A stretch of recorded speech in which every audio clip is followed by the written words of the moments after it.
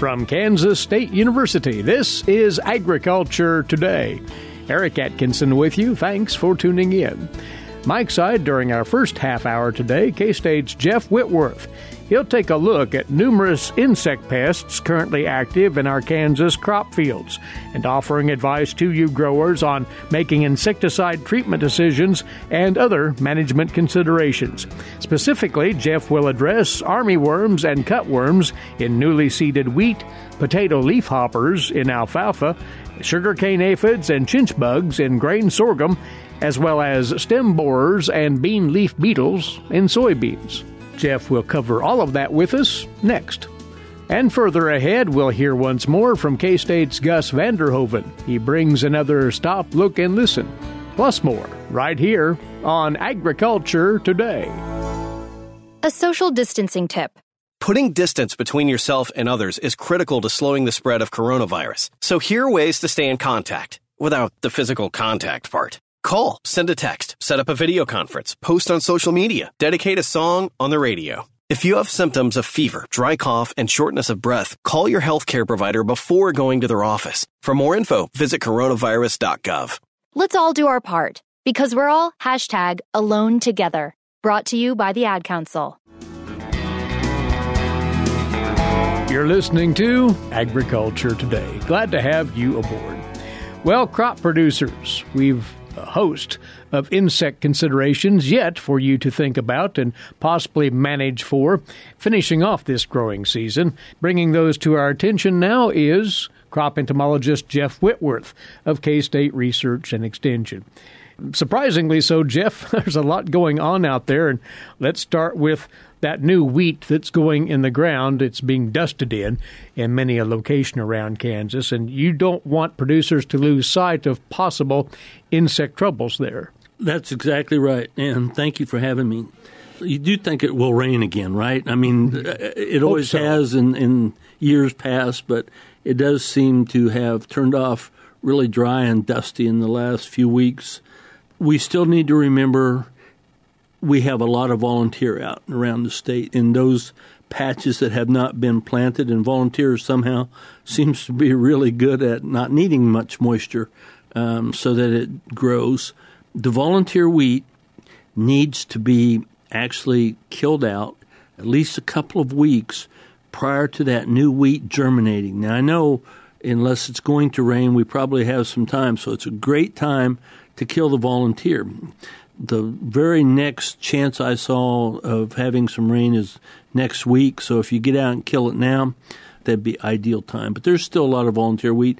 A lot of it's pretty thick, and in that volunteer, that's what we call the green bridge. That's where most of our pests, whether they're diseases or insects or mites, that's where they carry over from the spring when the wheat was still green until the fall when we plant wheat again.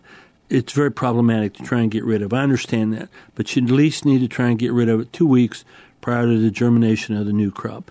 In the volunteer that I've seen this year so far, there's Hessian flies, wheat curl mites, and those are two of our bigger problems that we have every year.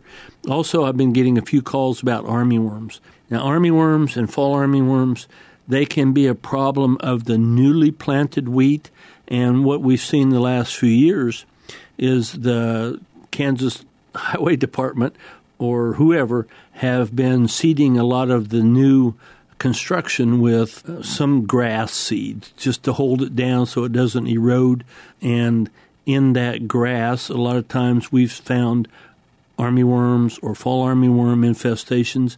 And once that seeded grass dries down, then the wheat's there and they move over into the wheat. Armyworms and fall armyworms, we don't think they overwinter in Kansas, so they're only going to be a problem, hopefully, until we get not just a frost, but a freeze. It needs to get down into the mid-20s in order to alleviate or eliminate the armyworm problem feeding on new wheat. But right now, it doesn't look like that's going to happen for a couple of weeks, and we're starting to see armyworms. The treatment threshold, again, it fluctuates quite a bit based upon the health of the plants and a lot of different factors. But right now, if you have 5, 6, or 7 small armyworms or fall armyworms per square foot, and they're feeding on the wheat, especially during right now when it's stressed or it's dry and it's struggling anyway, you might consider an application of an insecticide. There's a lot of different insecticides that are registered. These worms are right up there on top of the ground, and they're feeding, so they're not that difficult to kill. Sometimes they're difficult to find because they'll be feeding early morning, late evening, or in the evening, and then they'll hide under the stubble or someplace during the day. But they'll be there, and you can see because they're feeding on the plant itself. They're not feeding on the root system. They're feeding on the plant, and they're destroying the plant. Would they be evident, though, before emergence of that wheat, or are you going to have to wait for that wheat to sprout before? Yes, you got to wait till you have a stand of wheat there. Okay. But that brings up another question, because the armyworm or the fall armyworm, we can have another 1 or even 2 generations this fall up until the point in time as it gets too cold. And that, like I said, it's not just the first frost, it's the first freeze. It needs to get down into the mid-20s for a couple of hours. And once it gets down to that level, that will mitigate armyworm or fall armyworm problems. Now, one of the caveats to that is if there happens to be army cutworms out there. And last spring, we had a pretty good army cutworm infestation in alfalfa and wheat throughout the central and the western part of the state. Army cutworms, the moths are here now. They're laying eggs in wheat and alfalfa or any grass or any plant that's green. Those eggs will hatch in the next 2 to 3 weeks, and those larvae will start feeding on the wheat or the alfalfa or whatever the eggs were laid on. Generally, we don't see that infestation until the spring because as the larvae are small, they don't consume that much. So you need to get out, and if you do find some small worms, make sure you look and try and get them identified as to whether they're armyworms or army cutworms or fall armyworms, because armyworms and fall armyworms will go away after the first cold weather. Army cutworms won't. They will overwinter as small larvae right out there in that field, and then every time the temperature's over 45, 50 degrees, they will feed all winter long. And so in the spring, then, that's when we'll see the majority of the feeding. That's where we'll see the majority of the problem, just like we did back in March or April of this year, when a lot of acres were actually damaged. A lot of acres were actually sprayed for army cutworms. The eggs were deposited in the fall of 2019, just like they're being deposited right now in 2020. So those are what we need to look for. But number one, you need to get rid of the volunteer. If you don't have any volunteer out there, you won't have any army cutworm eggs in your wheat either, unless they come in and lay it after the crop has germinated. And if one is not sure about making that distinction between the armyworms, fall armyworms, and the cutworms, why, they can turn to their local extension agricultural agent or contact folk here at K-State to help out with that identification. Jeff, you say also that you are seeing a proliferation of potato leafhoppers in alfalfa stands now here in the late going. Yes, as you know, there are 2 crops right now we worry about as far as still green, alfalfa and wheat, as we just talked about.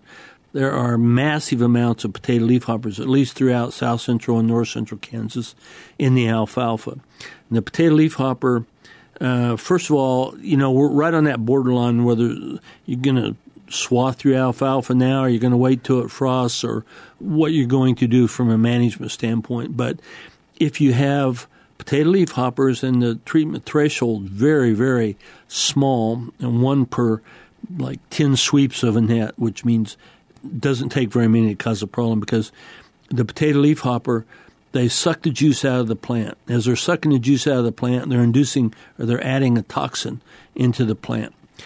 And characteristic feeding damage is a yellow color, starts out on the tip of a leaf, and it kind of moves down the leaf, and then it can move down the stems all the way down to the base of the plant if the feeding goes on long enough. And this is called hopper burn when it first starts out. It can be kind of a coppery or a yellowish color, but what it's doing is killing the foliage in this case. And if that feeding goes on too long, it can really hurt the plant as far as overwintering goes because, from now, for the next month or so, the plant's using the foliage to put nutrition into the roots for overwintering. And if the top part of the plant's killed, it's not going to have that transport of those nutrients into the roots. So there's a lot of potato leaf hoppers. They don't overwinter in Kansas. At least we don't think they do.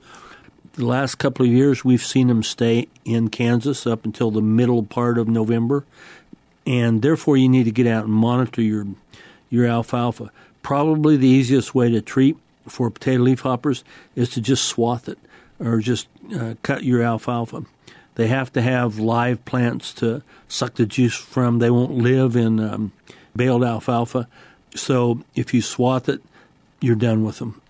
But you can treat, you can spray them. They're easily killed. Everything we've ever used at the lowest rate that's labeled for potato leaf hoppers has done a really good job of controlling them. But then again, if you do that, you got to look at the post-harvest interval, how long it is from the time you treat it until you can actually swath it or harvest the alfalfa. So our best recommendation is if you have them and you are close to cutting, just go ahead and harvest it or swath it if you can. Hopefully they will be moving out. Hopefully they won't cause too much more stress on these plants. But I'm just saying if it doesn't, you're looking at the temperature for the next 2 to 3 weeks, it's looking like it's going to be pretty warm. Right. So I'm guessing these potato leaf hoppers are going to continue in the alfalfa and continue to feed. So that just keep that in mind. There's a lot of them around, and unless it starts getting colder, they're not going to go away. So you might have to think about swathing a little bit early or maybe treating them with an insecticide if that fits your management scheme the best.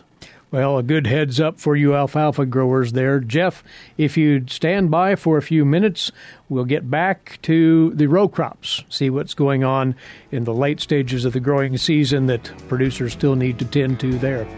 We're talking with crop entomologist Jeff Whitworth, K-State Research and Extension, on this Agriculture Today. What is radon? Home exposure to radon gas is the leading cause of lung cancer death in the United States for non-smokers. In Kansas, 1 in 4 homes will test at or above the EPA action level. The Surgeon General recommends all homes be tested and fixed if necessary. Visit kansasradonprogram.org for more information. Test, fix, save a life. This message brought to you by the Kansas Radon Program, the Kansas Association of Broadcasters, and this station. Agriculture Today continues now, as our guest is Jeff Whitworth, crop entomologist with K-State Research and Extension, and he's sharing notes on a whole collection of insects that are still getting after it out there in our crop fields, even this late in the going this season. And to the row crops, Jeff, and our grain sorghum producers are still observing sugarcane aphids out there and wonder if they're going to be a harvest time worry. That's exactly right. I've been a lot of different places in south central and north central Kansas over the last 7 to 10 days. There's quite a disparity in the stage of development of sorghum from here to there.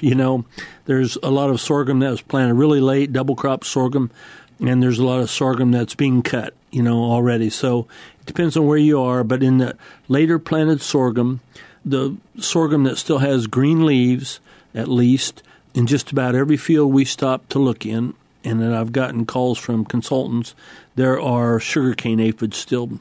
Sugarcane aphids are still migrating into the state, which is no surprise. They have in the last couple of years. They continue to migrate in.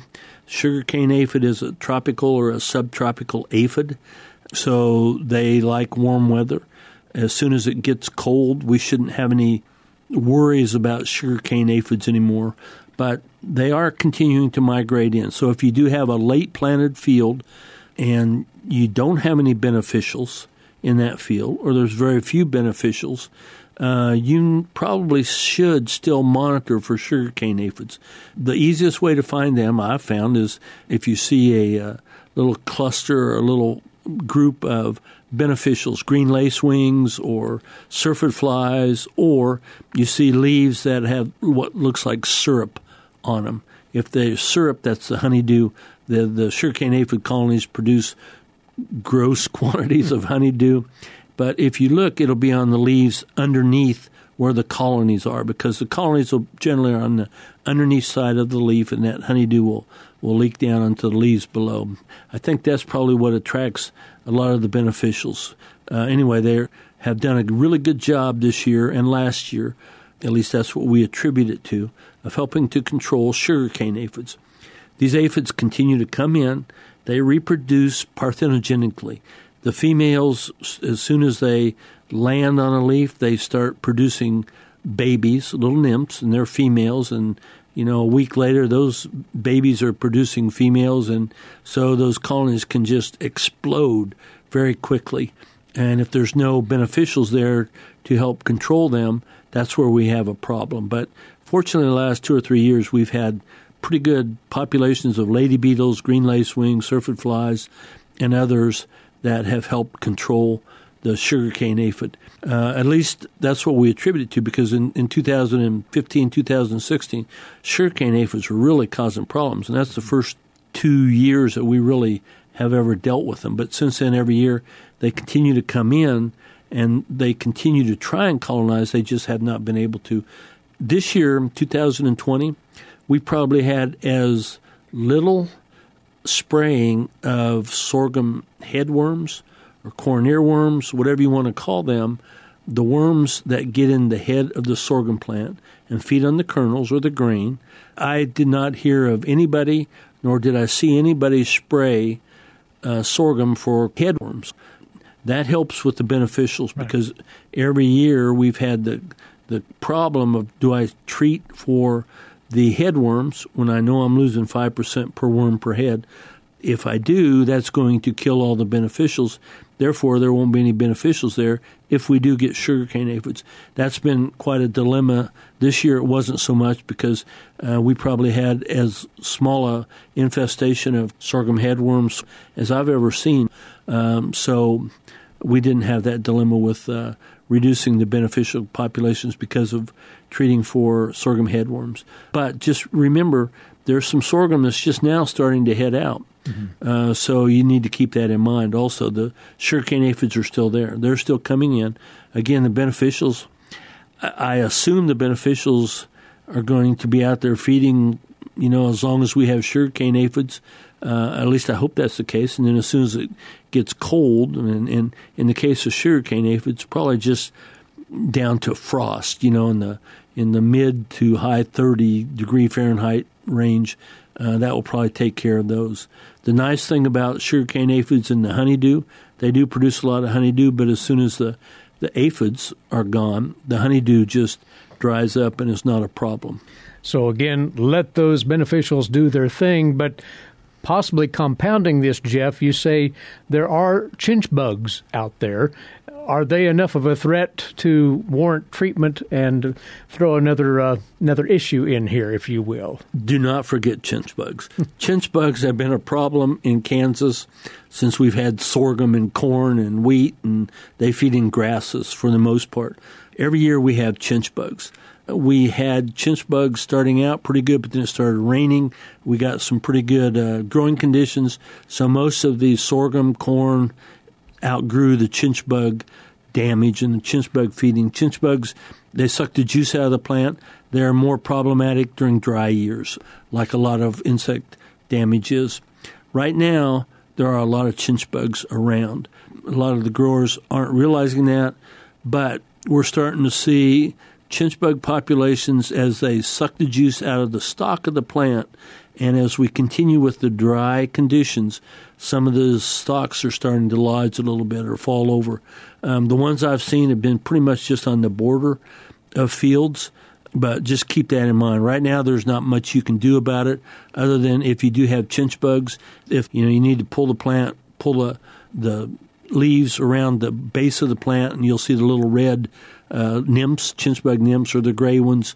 And if you have those, they're pretty good populations in your field, that might be the field you want to try and harvest as soon as it becomes ready to harvest, because if we don't get any rain, especially if we don't get any rain, they're going to continue to suck the juice out of the plant. They're going to continue causing problems, and therefore you're going to see more and more lodging in those fields. But chinch bugs, they haven't gone away. They're going to be there, and then they're going to go to overwintering sites. They're going to be there again next spring. All right. Well, rounding this out, a quick word here on soybean pests in the late going. And two come to mind, you say, right away. The stem borers and bean leaf beetles. Are they both present out there from what you're hearing? Yes. The deck stem borer from 77 Highway west in the western two-thirds of the state is still causing problems. Again, this year is probably not as bad as it has been in past years. But again, if you go out and you have the infestation at 60 to 70 to 80%, that's kind of what we've seen in the last 4 or 5 years. And again, there's not much we can do about it. So that's the field you want to try and harvest first, because the larvae right now are just girdling around the inside of the stem, and the plants are wobbly. And as soon as we get some wind, they're going to start lodging and falling over, and then they'll be lost. They're really difficult to pick it up at harvest. So if you do have a pretty good infestation of dectes, I would make that my first priority of harvesting that field or those fields.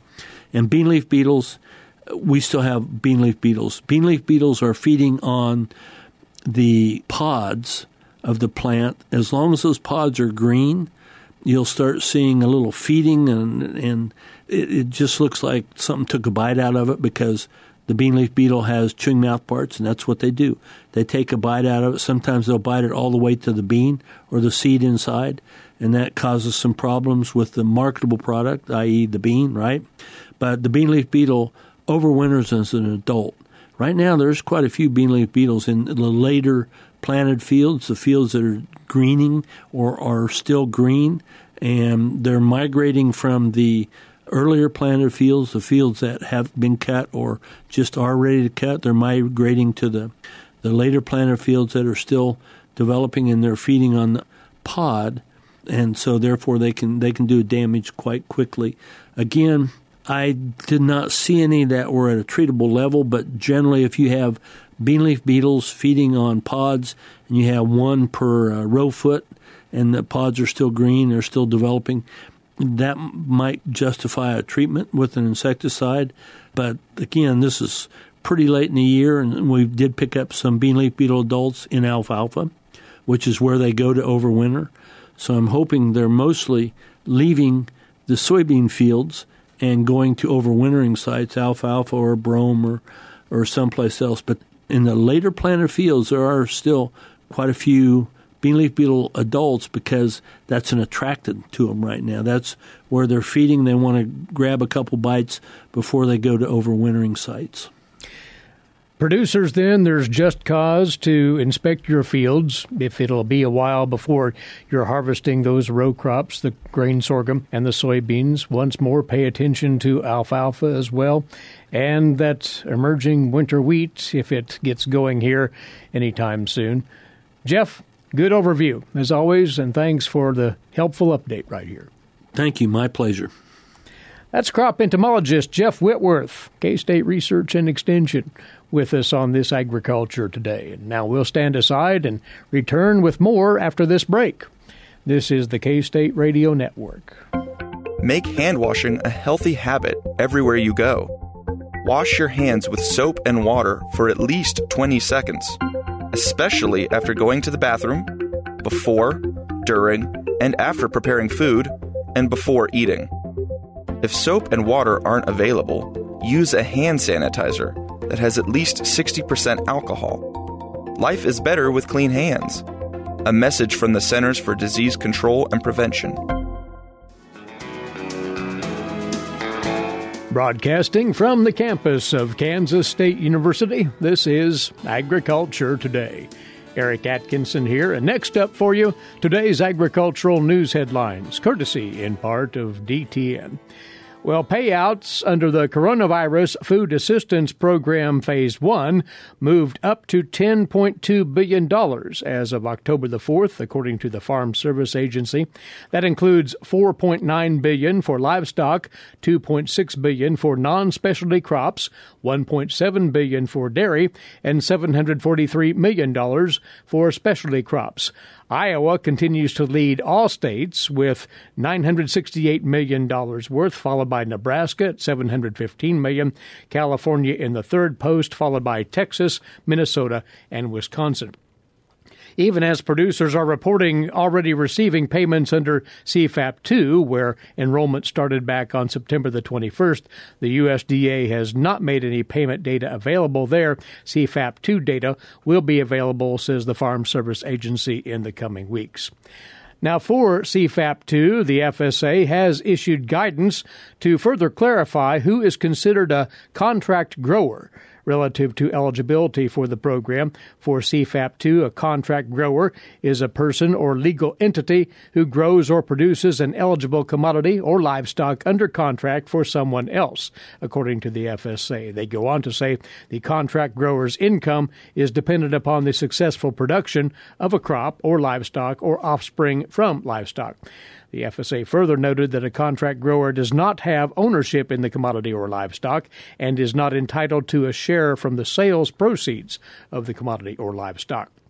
Now, using that definition, the FSA is saying now to the person or legal entity that raises or grows an eligible commodity under contract and has both ownership and risk of production loss in the commodity or livestock is eligible for CFAP 2. That definition is key, the FSA notes, as those signing a CFAP 2 application are certifying that they have both an ownership share and risk in the commodity or livestock included on that application.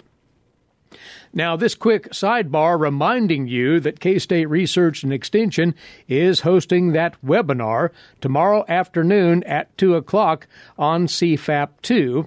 K-State's Robin Reed and David Shem, Todd Barrows, and Carla Wyckoff from the Kansas Farm Service Agency State Office will break down how those CFAP 2 payment rates were determined and what producers can expect for assistance. No fee for participating, but they are requiring registration as it's limited to 500 people, and those spots are going fast, we're told.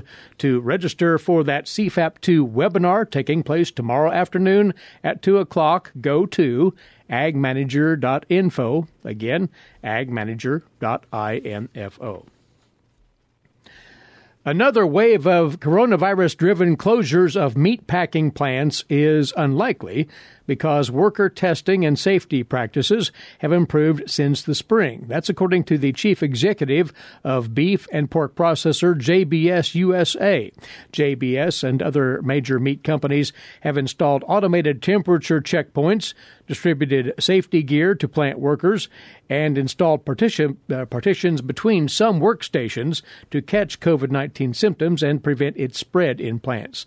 Those moves came as thousands of employees' infections in March and April forced JBS, Tyson, and Cargill, among other meat companies, to temporarily close their plants to stem the outbreaks. Now, JBS CEO Andre Nogueira said he's pretty confident that there will be no such disruption that we saw back in April and May. He was sharing those thoughts at the Wall Street Journal's Global Food Forum held on Monday. Well, despite everything, the sponsors of Kansas' largest youth livestock show, including K-State, made it happen. The 2020 show was held on October the 2nd through the 4th in Hutchinson, and right here, Scarlett Hagens has the results.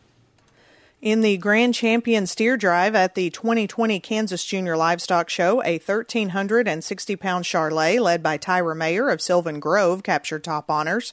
Wesley Denton of Blue Rapids owned the Reserve Grand, a 1,370-pound crossbred. McKenna Richardson of Eureka showed the Supreme Champion breeding heifer, a Limousine. Reserve Supreme went to a Chianina heifer shown by Darla Fessmeyer from Bartlett. A 263-pound dark crossbred shown by Jenna DeRucci of Wamego was named Grand Champion Market Hog. Brendan Anderson of Caney exhibited the Reserve Grand Champion, a 259-pound dark crossbred. The Supreme Breeding Gilt and Champion of the Light All Other Breeds division was exhibited by Abby Lillard of Abilene.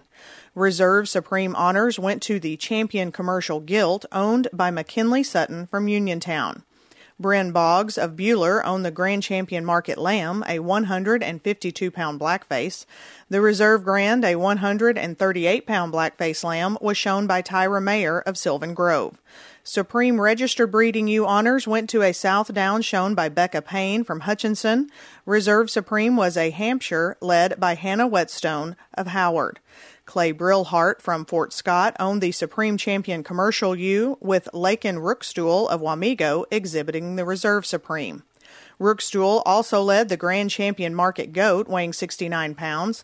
The 100-pound Reserve Champion was led by Aaron Johnson of Towanda. Rainey Garten of Abilene owned the Supreme Champion Commercial Doe. The Reserve Supreme was shown by Kenna Cooley of Lewisburg. KJLS was sponsored by the Kansas Livestock Association, Kansas State University, Cargill, Merck Animal Health, Seaboard Foods, Kansas Farm Bureau and Farm Bureau Financial Services, Friends of KJLS, the Kansas Department of Agriculture, and American Ag Credit. I'm Scarlett Hagans. Thanks, Scarlett, and our congratulations to all.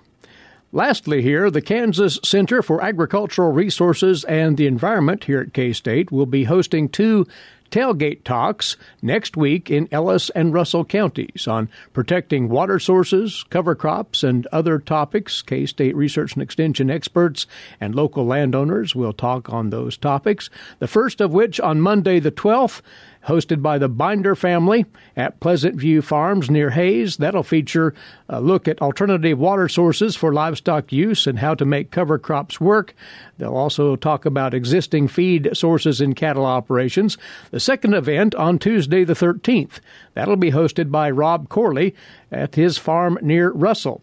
On that day, speakers will demonstrate how to install a tire tank for livestock use and to discuss how to incorporate cover crops into livestock grazing plans. Now, anybody interested in attending either or both must RSVP.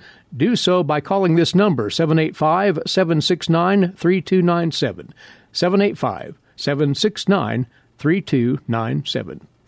This is Agriculture Today. When you are in need of timely, reliable, and trusted information, K-State Research and Extension is here. Whether it's organizing people, information, or resources, they have the necessary tools. Community comes first for K-State Research and Extension. For more information and to connect with your county's extension agents, visit www.ksre.k-state.edu. This is Agriculture Today. Stop, look, and listen. If we had not interfered, would the squirrel foresters have changed the Kansas landscape? That's Gus Vanderhoeven of Kansas State University with comment on life in rural Kansas. Here is an observation. If the beaver is the hydrologist, the engineer which builds dams and creates marshes, diverts creeks and rivers and restores wetlands and habitat, then the squirrel is a forester, creating forests where forests were not before, as well as maintaining tree stands by burying seeds and nuts. Over the past year, I've caught 8 squirrels in my live trap. I took them to the farm and released them. They like it there. I do not know if the move was traumatic. I never asked. I do it when I do not upset their family life. And I do it because they become so brazen around the bird feeders, it is as if they demand to be fed with their scolding chitter-chatter. So they emigrate. However, during this summer and fall, 2 squirrels remained. They are quite well behaved and keep their distance. They tend to keep to themselves. I've made no effort to trap them in a live trap. They do eat the dropped and spilled bird seed. I think that is fair game. But I've noticed something else. It's nothing new. At this time of the year, they're busy digging up the lawn and border and planting acorns and walnuts. This year it seems to be more than usual. And they do not only bury the seeds in the border and lawn, but also in many of the flower pots and hanging baskets. When I pulled the now dead tomato plant out of its large container, I noticed the tiny leaves of an oak tree in the center of the pot. It's only 2 inches high. Growing in the center of the large pot, I've pulled the pot aside, and I will try to grow the tiny oak into a tree. Once grown into a sturdy sapling, I will give it away. And someday, someone will enjoy its shade. I will be long gone, but that doesn't matter. Boompje groot, plantertje dood is an old Dutch saying my mom used to say. It means when the tree is big, the man who planted it is dead. However, looking at some of the larger trees I planted, small, here on the hill, that saying is not always true. Of course, the big oaks I'm thinking of are big trees, but not big oaks yet. I hope no one will cut them down because they are in the way. They have a good 40 years plus of growth like many of the trees I planted here. 55 years ago I planted trees in Blacksburg, Virginia. And I wonder about the trees I planted in Australia around the farmstead. I gave my college friend in Australia a Wollemi pine tree. It was grown from a cutting of a living fossil believed to have become extinct millions of years ago. It is the botanical equivalent of a breathing dinosaur. The Wollemi pine once grew throughout the southern hemisphere. A bushwalker noticed a small cluster growing in a deep, isolated canyon not too far from Sydney. The location where they were found has been kept secret, but cuttings had been collected and propagated, and the tree is available. I planted one on my friend's property in the bush in what I thought would be a good spot. The Wollemi pine can grow in climates as cold as 23 degrees Fahrenheit and all the way up to 113 degrees.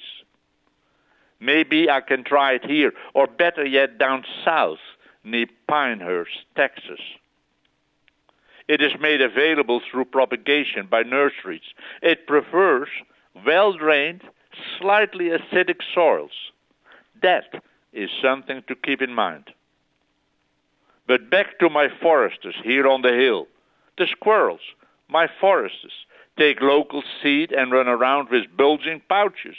They go hither and thither and decide to dig and plant. Their front paws dig frantically, and down they plop an acorn or nut. Maybe 2 are spit out in the same hole. A little earth is scraped back, and off they run to the next one. They can stay busy for a long time, and I've watched them burying acorns in the hanging baskets. It's no wonder I find seedlings growing in many of my pots, but not only the pots, all over the yard. If I did not mow, the yard would become woodland. And that gave me the insight that it would be possible for the squirrel to change the prairie and rangeland into a forest of hardwoods, pushing west, coming from the wooded east. It would always be the edge of the forest, ever so slow, pushing further west along streams and valleys and upland. Time is not a factor here. Time has no meaning except a very, very, very long time. But just visualize it as I observed the squirrel here planting an acorn at a time. But here, there are factors today which will make sure that it will never happen. never has happened because there was the fire. The grasses would catch fire and it burned all. Trees never had a chance to grow and there was limited rainfall. Also, there were the millions of buffalo trampling seedlings underfoot when grazing the grasses. But as I watched the busy squirrel planting the acorns of my bur oak, the thought struck me, it could have happened if there had been no fire. If we had not interfered, would these squirrel forests have changed the Kansas landscape? Over time, a long time, thousands of years.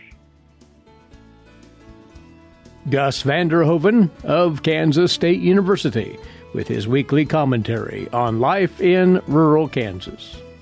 We appreciate you tuning in. Please be back with us right here tomorrow, won't you? Until then, Eric Atkinson for Agriculture Today. This is the K-State Radio Network.